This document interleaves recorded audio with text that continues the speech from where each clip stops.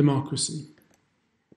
Democracy is perhaps a counterintuitive keyword in the current pandemic, especially since the acute health crisis has very rapidly brought about a major shift in the political imaginary that privileges virological and epidemiological rationalities and the various public health strategies organized around them.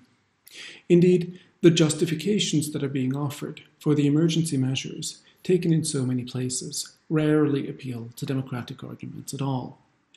Instead, the logic that is being articulated is that of public health, of life, and of reducing the morbidity from the disease, in short, a biopolitical perspective that in many ways invokes values and processes at the biosocial level of the body and the population, rather than traditional democratic principles of liberty and equality, collective autonomy, shared power, citizenship, and self-government. Yet if we want to understand the political perspectives, both in the medium and the long term, we have to look at the current moment from a democratic perspective. Democracy typically refers to a particular system of government, a regime formally defined by popular sovereignty, constitutionalism, the rule of law, a representative government that operates largely by majority rule, and whose key officials are determined by means of free and competitive elections. But in contemporary critical theory, democracy also has a second, broader meaning.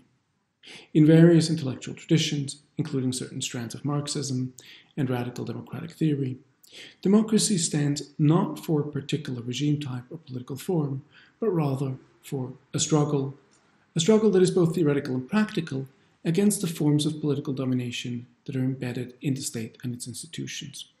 A struggle in the name of a political universalism. Such a struggle is animated both by a normative principle and a historical tendency that seek the extension in both scale and scope of the democratic promise, namely liberty and equality for all, the expansion of the protections of citizenship and of the substantive meaning of autonomy and shared power to those who remain excluded from the demos. This second, more fundamental sense of democracy thus involves a permanent problematization of democracy's internal and external limits and borders. It raises the question of both the nature and form of rule that democracy represents, as well as that of the subject of that rule, the demos and its limits, who belongs and who doesn't. But it also addresses the tendency of democratic regimes and institutions to decay and to enter into crisis, and thus poses the problem of what has been called the democratization of democracy. By conceiving democracy not as a political form or regime, but rather as a mode of subjectivation and contestation, these critical approaches have offered a considerable challenge to dominant trends in democratic theory. By offering a radical critique of the state and of sovereignty as the forms of modern democracy, these theories have called into question the nature of democratic authority and have sought to conceptualize democracy as a constitutively unfinished project that is structurally separate from and irreducible to the state apparatus. However, as critics have noted, the conceptualization of democracy as a history and movement of insurrections also has its limits, particularly when any institutional form of political action is, by virtue of that very form, regarded as a betrayal of the democratic moment and its logic of equality. One might add, with a view to the current moment, that the fundamental opposition to political forms, to institutions, and to the state robs radical democratic theory of some theoretical avenues to conceptualize or criticize the governmental responses to the pandemic. Here, I propose to understand institutional and insurrectionary conceptions of democracy not as alternatives, but as complementary, in the dialectical sense that the insurrectionary moment has a teleological dimension that tends to institutionalization, and vice versa, that the institutionalized form is both the product of insurrectionary movements and in turn gives rise to them. This double perspective means that the democratic challenges to the pandemic have to be examined both with respect to democracy as a mode of rule and with regards to the prospects for movements that seek to democratize democracy. Some commentators are framing the current moment as an authoritarian danger. The emergency legislations passed in response to the pandemic permit, so the argument goes, previously unthinkable forms of executive usurpation. Some examples include Hungary, where Prime Minister Viktor Orban has received parliamentary consent to rule by decree indefinitely. Britain, where ministers have unprecedented powers to detain people and to shut down borders. Thailand, which in its state of emergency declaration imposed press restrictions and media censorship. The time frame for the social lockdowns that we're currently experiencing is indeterminate, and this indeed poses democratic concerns, especially in view of epidemiological prognoses according to which the pandemic could continue for up to 1 or 2 years, until drugs or vaccines can be developed in sufficient quantities. But I would argue that in addition, there are significant worries for Democrats elsewhere. The widespread ban on public assembly, the utilitarian and functionalist logics that frame current decision-making, the lure of government by expertise, and the commodified nature of solidarity that is being invoked. To begin with the issue of public assembly, the prohibitions on public gatherings make protests, demonstrations, and strikes all but impossible at the present moment. At a historical juncture when massive protests and insurrectionary movements have been shaking Algeria, India, Hong Kong, Chile, France, and Lebanon, these restrictions on the freedom of association are functioning as effective counter-insurrectionary measures, intensifying and further militarizing the repressive forces brandished against protesters. In India, the sudden declaration of a lockdown and suspension of all transport services has led to the largest wave of mass migration across the country since partition. In Europe, protests are dispersed and criminalized, including protests against the EU's treatment of migrants, against Europe's isolationist policy, its indifference to the plight of refugees caged in internment camps in Greece, and against the militarization of European borders. The restrictions on public assembly undermine collective political agency and severely curtail the possibilities for active collective citizenship. They hit the most vulnerable and critical juncture of social movements, namely the point where people gather collectively in public and form a basic solidarity that is fundamental to democratic movements. Even creative protests that explicitly seek to maintain social distancing measures by spreading participants far apart from one another are being broken up and are subject to repression and prosecution. Not surprisingly, police forces are interpreting their new powers very loosely, arresting organizers and suppressing many forms of assembly that pose no obvious epidemiological risk.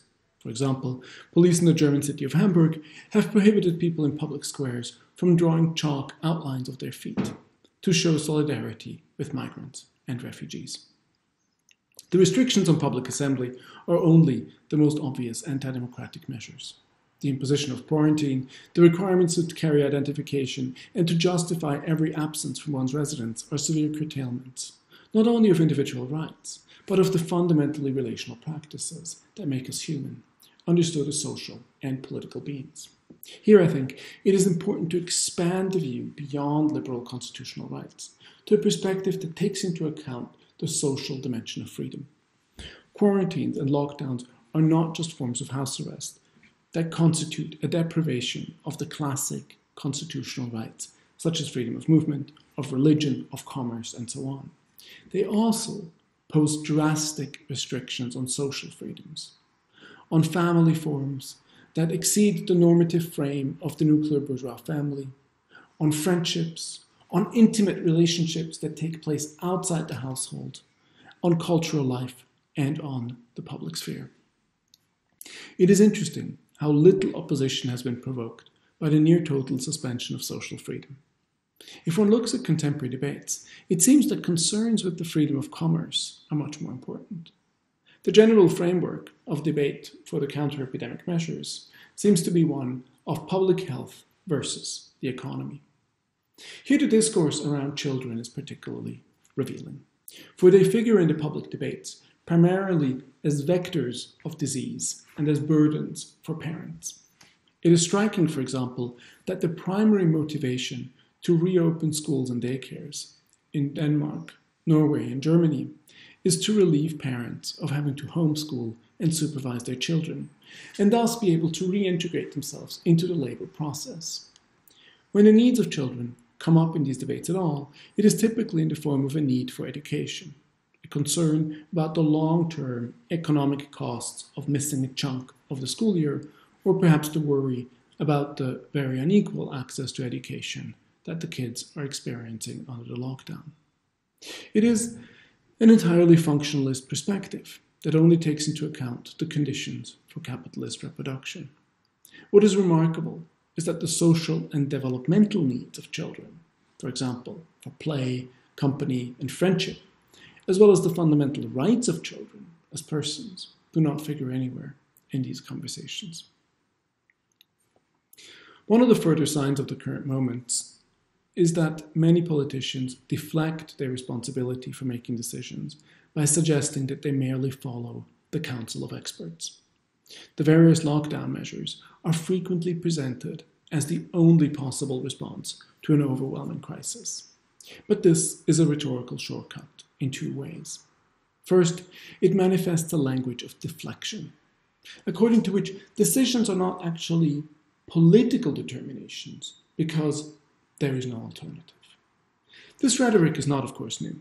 It's a version of the mantra concerning the practical constraints of a capitalist economy operating under conditions of global competition that render illusory or utopian a structural transformation of the economy in a socialist direction, or even just the social democratic expansion of redistributive social and economic programs. Yet the famous Thatcherite slogan, "There is no alternative," is no less ideological when it is deployed in the face of a pandemic than when it is thrown in the face of movements that seek to bring about socioeconomic transformation. While in the field of economic policy, neoliberals have been quite successful at realizing their long-standing dream of a government by expertise that is entirely shielded from democratic oversight. For now, epidemiologists do not have an equivalent influence on public health policy, nor should they. Political decisions require decision makers to take responsibility by being answerable and to analyze the situation by weighing trade-offs against one another. Experts are not well placed to perform either of these roles. The idea that the lockdown is the only possible response to the pandemic is a rhetorical shortcut in a second way, because the closures and restrictions are treated as self-evident responses to the threat of life posed by COVID-19, and not as requiring normative justification. Implicit here is the idea that the constitutional right to life is absolute and takes priority over all other rights. That logic has a certain basis in hegemonic popular discourse and also in constitutional and human rights jurisprudence, where the right to life is frequently regarded as a norm of jus cogens, in other words, a peremptory norm that precedes and may void codified legal statutes in both domestic and international law. Jus cogens norms are taken to apply by virtue of nature. In other words, they are norms of natural law. Yet once we understand the protection of life in terms of such an absolute right, we quickly enter a paradoxical tailspin. Because of the fundamental fact of human mortality, the right to life is aporetic. We all run the risk of death every day and face absolute certainty that one day will be our last. Moreover, it is unclear to what extent the right to life should take priority over all other rights and needs. For example, does the right to life, even in the absence of a pandemic, include a claim right and a correlative duty by society to infinite medical resources for the temporal extension of life? Without calling into question the current lockdowns, does the right to life of vulnerable groups involve a power to require the entire population to indefinitely isolate themselves at home so as to prevent transmission of a disease? These are extreme formulations, but they make clear that the right to life is not and cannot be absolute, and that it cannot have an unconditional priority over other fundamental rights and needs. My point is not that the restrictions are illegitimate, but rather that they involve a hard and difficult trade-off between different values, and that their imposition and extension must be subject through ongoing democratic debate. That there are in fact trade-offs involved is unfortunately often blocked out from current discourse. While there are no doubt good reasons for the various restrictions that are in place, most obviously the need to prevent the collapse of the health systems, the moral outrage that's often directed against those who are calling lockdown measures into question is misplaced. It's a mistake to believe that on the one side of this quarrel are those who want to save lives, and on the other side, those who want to make money. The slogan, "Lives over profits," that is gaining currency in some quarters of the left, mischaracterizes the trade-offs involved. A democratic approach to these questions must acknowledge that these restrictions impose immense cost, social cost, economic cost, cultural, but also public health cost, including mental health, sexual health, women's health, on wide part of the population, and particularly working class. In fact, the language of costs is misleading because it suggests precisely that these harms can be easily weighed against expected benefits, which is not the case. In fact, the more serious problem with the knee-jerk mantra, "lives over profits," is that in the name of a professed anti-capitalism, it calls for what is essentially an extended state-imposed lockout. Yet such measures in no way increase the agency and power of workers in the current conjuncture, nor do they yield the substantive versions of solidarity that are necessary for left organizing. And they tend to undermine, rather than support, the various movements of democratic contestation against autocratic governments, neoliberal policies, racializations of citizenship, militarization of borders, and the atrocious treatment of migrants. Solidarity, in fact, is one of the key words at the current moment. Many of the counter-epidemic measures are publicly presented as acts of solidarity, of those who are less vulnerable with populations that are more exposed and at risk, such as the elderly, those with pre-existing conditions, and so on. We are asked to show solidarity by staying at home and by complying with the physical distancing injunctions and by refraining from hoarding. In addition, governments are appealing to the public to help vulnerable neighbors and strangers. Local restaurants are asking patrons to place delivery orders. Airlines and travel agents are emailing and imploring their customers to forgo refunds. Theaters, zoos, clubs, and even gyms are requesting donations, and so on. These appeals to solidarity are ambiguous. On the one hand, there is tremendous democratic potential in the practice of mutual aid and in the emerging neighborhood squads that provision those in need. These are important developments that prefigure alternative forms of sociality and communal organizations that are beyond the market and the state apparatus. On the other hand, the commodified nature of some of these acts of solidarity that we're enjoined to perform suggests that they're not based on a logic of community or reciprocity, but a desperate attempt to sanctify what were, until very recently, dispassionate economic transaction, and to suddenly give them an aura of community. Or, put differently, their attempt to further monetize the affective, communicative, and emotional supplements in which post-Fordist capitalism has been trafficking for decades. The ambiguity is repeated on a transnational level. On the one hand, the provisions of necessary medical equipment, such as masks and respirators, by China or by Russia to those who need them. The willingness of Germany to open some of its hospital beds to patients from hotspots like Italy, or the establishment by the Norwegian Sovereign Wealth Fund of an endowment to aid the poorest countries to manage the emergency, are badly needed signs of transnational solidarity. However, the small, minuscule scale at which these things take place raises the rather cynical question of whether they are anything more than PR moves. With respect to radical, revolutionary, and insurrectionary conceptions of democracy, ones that are based on the premise of the absolute autonomy of the demos, and the people's right to give itself a constitution, to change its government, and to throw out its leaders. From that perspective, the current situation raises the further question of what the public and collective praxis of democratic contestation looks like under the pandemic. The basic idea of contestatory and insurrectionary praxis is that it represents an act of protest through which citizens make political demands. Implicit is that such demands represent a popular and democratic will that expresses collective self-determination. It is in the nature of such practices and of the constituent power that they presuppose that they arise in conflict with the constituted power of the state and its codified legal system. The very paradigm of constituent power is such that it represents an extra-institutional force that interrupts the constitutional continuity and introduces a break that can only justify itself with reference to a yet undetermined future.